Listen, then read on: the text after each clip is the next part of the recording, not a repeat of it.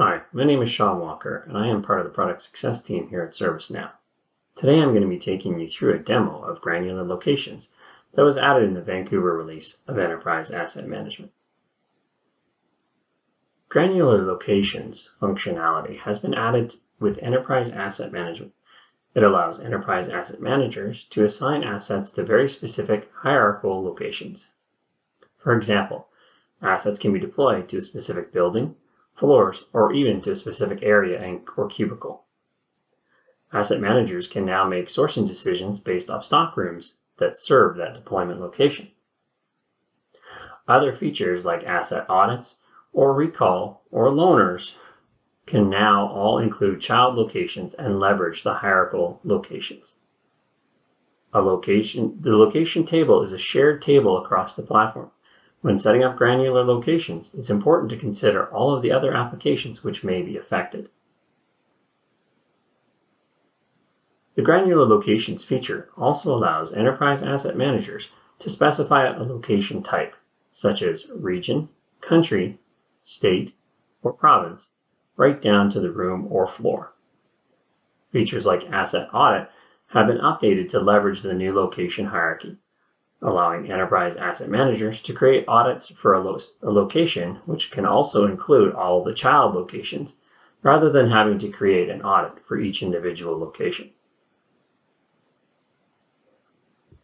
The location hierarchy now supports the following flows: the asset audit, asset recall, asset request, source request, asset refresh, and loaner asset.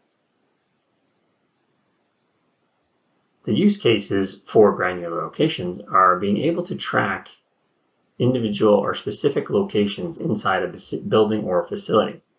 Customers can now define that location type when defining an asset hierarchy. They can cover asset audits, including all children locations. They can include child locations in flows, such as the asset recall or refresh flow. And deployment locations can be based off of the user's location provided on the request. There is no upgrade impact to this new feature, as it does not modify any existing entities. So all of your existing locations will not have the new hierarchical structure unless they are updated manually. This feature will be available for all customers installing or upgrading Enterprise Asset Management application. I'll now jump into an instance and demonstrate some of the granular location features.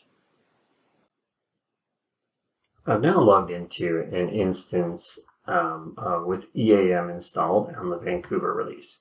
So I'm going to show you how to set up a granular location with the parent and child relationships. So since it's a shared table, I would create locations just like anything else. Go to Locations. And in this case, for this example, I'm going to be setting up the Ontario, Toronto, ServiceNow location structure. So since Ontario is part of Canada and North America, I'm going to go to North America.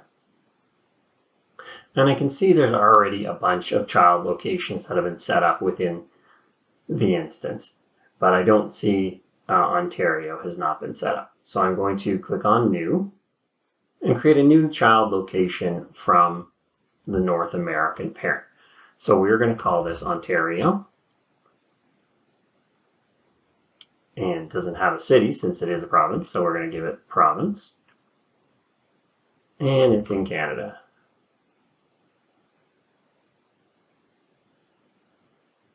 I'm not going to put any contacts since these are just fictional or phone numbers, but I can put in the latitude and longitude, and this can be used with some of the mapping features that are available and are going to be available within the instance. So if you're going to be wanting to use the mapping features as they get released, it's nice to put these latitude and longitudes in when you're creating the locations, and I can hit Submit.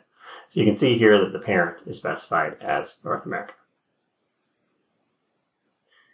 And so now I can see the newly created child location. And if I want to see create even more, I'm going to go now create the city of Toronto. And this is in Ontario, Toronto, Ontario,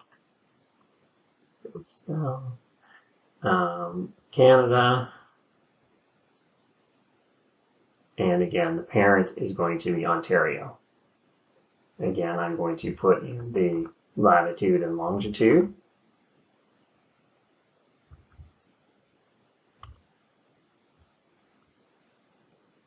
And click Submit.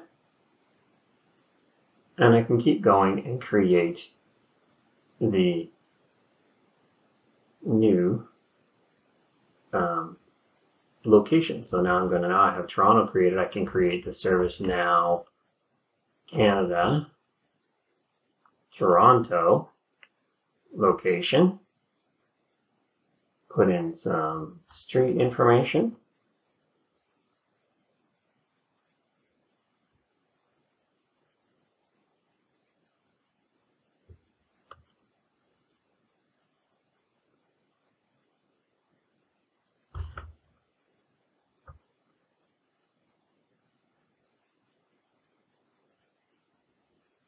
And again, put in some latitude and longitude information.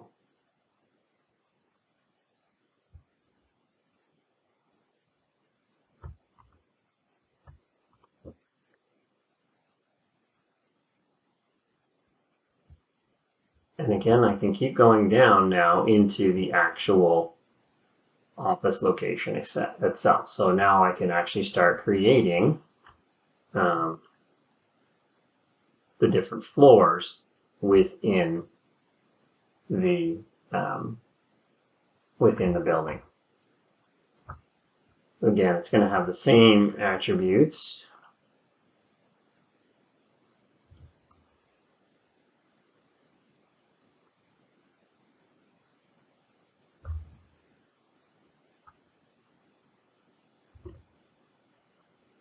So this is particularly helpful, especially when you start having, different campuses, for example, with multiple buildings, multiple floors, and you can go and specify each individual campus, each individual floor in that campus, each specific room in that campus, etc. So in this case, I can even come into floor 1 and say this is where the ocean boardroom is.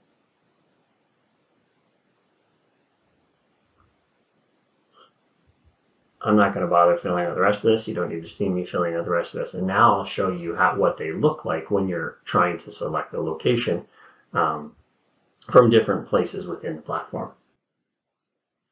Another new feature that was added with the Vancouver release of Enterprise Asset Management was the location type field. The default form hasn't been updated to include location type, but you can set the location type right from the list view of your locations. So to do that, I can just double click on the location type and pick what this is. In this case, it is a state or province, and I can save that. And I can actually do that for the remainder of the new locations that I set up within the instance. So in this case, this is a building or structure, and give each one of these their own specific location type. And so that's how you would set the location type for all of the new locations that were set up within the instance. Okay, so now I've navigated to the enterprise asset estate, and for example, I want to deploy this particular, where are we here? Say this cart battery, for example, to the ocean boardroom. So this is a simple asset. So we're going to pick the parent. And we're going to deploy this manually. So we're going to change this to in use. And that allows us to change the location. So now we're going to actually see what the location hierarchy we just configured looks like. So when I select locations, I can scroll down and now see the new Ontario location that was created. From in there, I can see Toronto, the ServiceNow Canada Toronto, floor 1, and there is the Ocean Boardroom. So I can select that and deploy this specific asset right to that very specific granular location.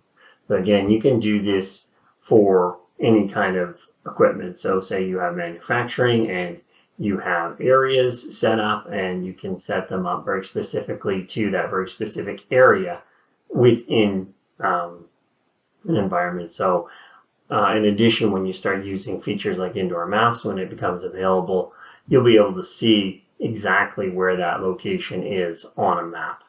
I'm going to save this, and that's how you would assign an asset to a very specific granular location. So now I'm going to show you how to use granular locations on some of the default flows within asset management.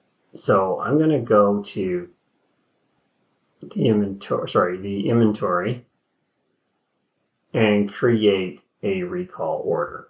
This will be covered in a lot more detail in a subsequent video, but for now I'll just show you how to select the different locations. So I'm going to come in here, I'm going to find the locations that I created earlier. So say we know all of the assets within Ontario need to be reclaimed. And what we can do is recalled. What we can do is include all the different child locations. And so you see here the warning that comes up. If you choose a parent location with child locations, all assets from those child locations will be included in your selection. So if you're just including a specific model and want to recall all of the models, no matter where they're located within Ontario, it will then include all of the assets from all of those different child locations that we set up earlier in our demonstration. Okay, so now I've logged into the mobile application, and I am going to show you how to create an asset audit using the child locations. So I'm going to switch over to Enterprise Asset Management, and I can go to Location Audits and say I want to start a new location audit. I can now pick my locations.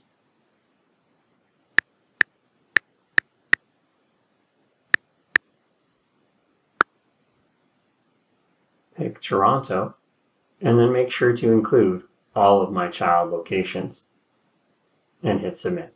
So when ServiceNow is going to be calculating the expected assets for this particular area, it's going to look up all of the different locations, the parent location and all the child locations, and include all of the assets within those locations.